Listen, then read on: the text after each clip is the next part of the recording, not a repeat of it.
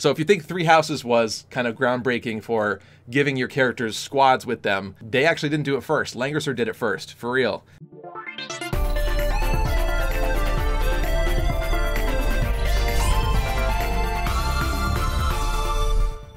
Hello everyone, welcome back to Lucky Crit.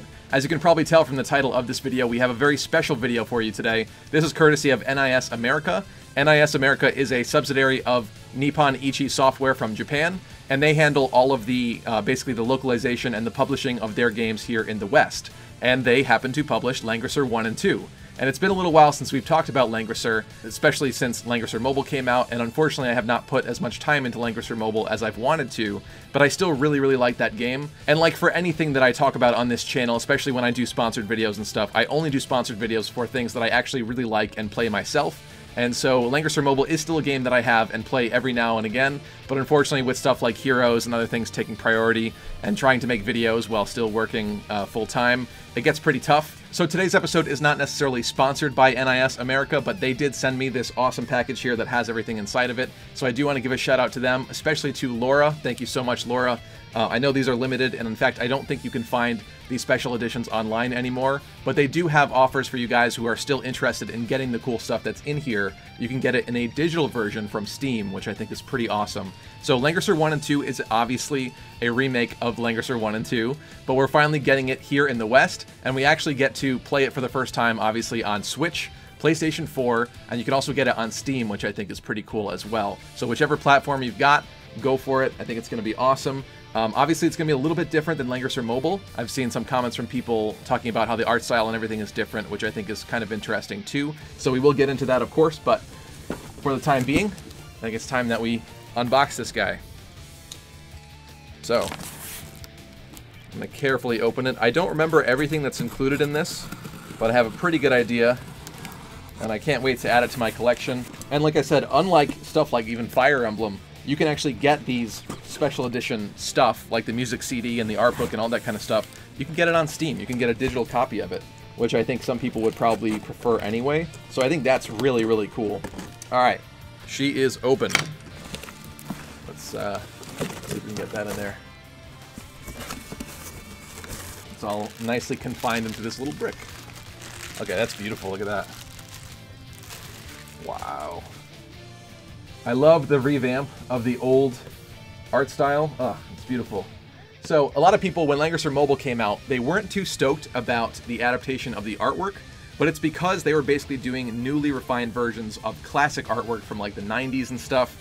And a lot of people don't know, the Langrisser series is kind of like a sister series to Fire Emblem in a way. I did get comments previously from people that were saying it was like a ripoff of Fire Emblem. It's definitely not. Both of the series were both being developed around the same time, actually, so they really are just interestingly similar, and it's super unfortunate that we haven't gotten more Langrisser games here in the West. But I think Langrisser Mobile has kind of changed that a little bit, and I'm hoping that this Langrisser 1 and 2 does super well as well, and maybe we'll get more in the future, because that would be pretty awesome. But I love it. I don't know, it's the revamp of the old school art style has really grown on me a lot. It's kind of interesting to see stuff in this style, because these days we don't really get a lot of that anymore. Everything's kind of like the new school anime kind of look, if you ask me, which there's nothing wrong with, but when somebody actually does something a little bit different, I appreciate that because it's cool. Puts a different flair on it. So I'm going to carefully unwrap this.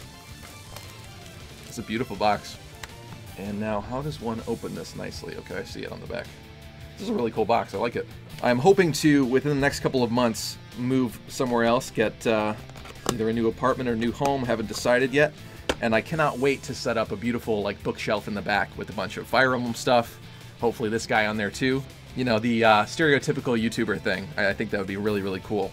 So right off the bat, I see the art book and the soundtrack. I'm going to just start pulling stuff out of here.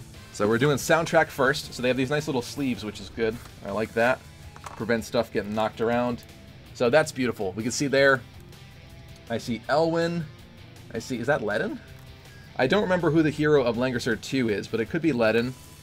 I actually should brush up on my Langrisser history, but I'm excited to actually play this, the game itself, and learn a little bit more, because they do have the chapters, the old school chapters, in Langrisser Mobile that you can take a look at, which is fun. But this is actually the remake of the game itself. So as you can see, they sent it to me on Switch, Super, super stoked about that. I'll get some up-close shots for you guys. Nice tagline on the back. Heroes die, but legends live forever. I like it. Yeah, this is beautiful. Some people did say that they liked the Langrisser mobile artwork better than the Langrisser 1 and 2 artwork. It's done in a completely different style, but I think that this is a cool style too, and I can't wait to check out the game itself and get to play it. I've seen some of the trailers and stuff, but I haven't been paying too close attention. And later on in this video, I'll try to capture some footage of the game for you guys to see as well. I'm not going to be able to do a full review of the game in this video. I've been too busy lately, but I will give you my first impressions of the game from playing it for a little bit so far. Alright, so I'm going to put this down. Got everything else out here. This is the Langrisser 1 and 2 visual book. This is a nice, beautiful hardcover book. Really, really nice. I love it. I love it already. I'm not going to go through everything here, but here are a bunch of the characters. Actually, what's also really cool about this art book is we even get some insight into what the original illustrators kind of had concepted and thought. And that's not even something that we usually get in even Fire Emblem stuff. We might get little tidbits here and there, but I really love how they've kind of broken this out. So there are even little blurbs in here from original artist Satoshi Urushihara, and it's really interesting to see the insight into some of these original character designs from back in the day. I really, really like that. What I will say about the new art style is that it does kind of look like Langrisser Mobile took a much more faithful approach to the style, kind of trying to modernize the style. They really did basically just take the exact old artwork and bring it up to today's more modern standards. And in this Langrisser 1 and 2, there is definitely a distinct style difference in this new art style, but I don't think that's bad. I think it's kind of interesting, and I'm glad to see it imagined a little differently. That way we've got kind of the best of both worlds, I think. And honestly, I think that this new art style could really grow on me as well. It's definitely beautiful in its own right. In fact, maybe for those of you that weren't too keen on the Langrisser mobile artwork, maybe you like this style even better. I like it. I like it a lot. This is really, really nice. They even have backgrounds. Here's some of the art that I think is probably from some of the sprites in the game. So the cool thing about this as well is a lot of things are going like 3D these days, especially Fire Emblem. This game is still 2D as far as the in-game sprites and stuff go. So I know a lot of you guys out there have been looking for something else that still does sprite work, since everything is kind of moving and upgrading these days. This is an interesting little thing here. This, I think, if I remember correctly, these are like beautiful art cards. I think I'm going to open it so we can take a look at them, but I'm going to be very careful because I don't want to damage them or anything. And they're nicely in this little plastic sleeve.